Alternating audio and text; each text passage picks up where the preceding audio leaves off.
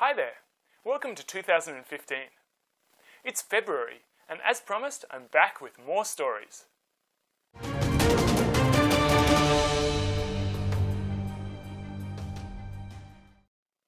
Towards the end of last year, I took a survey of you guys to find out what you'd like to see on this channel. Here are some of the things that you said. If you live in or around Brisbane, Australia, and you'd like to tell a Bible story on this channel, let me know. Maybe I'll tell some stories from early church history later in the year.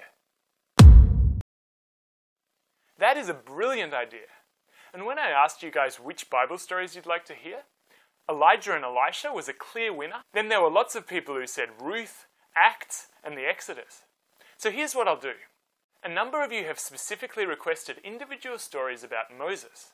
And since Easter is only a few months away, I'm going to tell you stories about the Exodus and what happened after that. Then when I'm done with those stories, we'll get started into Elijah and Elisha. But for today, to whet your appetite for the year ahead, let me tell you a story about Jesus. One day, Jesus was at the place of worship, and he started teaching the people.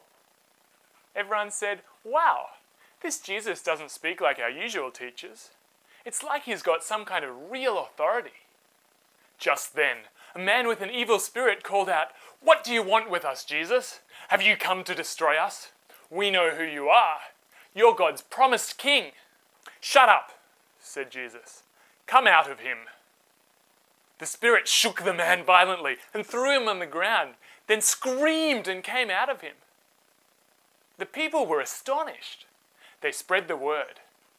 This Jesus, he speaks with such authority that when he gives an order, even evil spirits have no choice but to obey.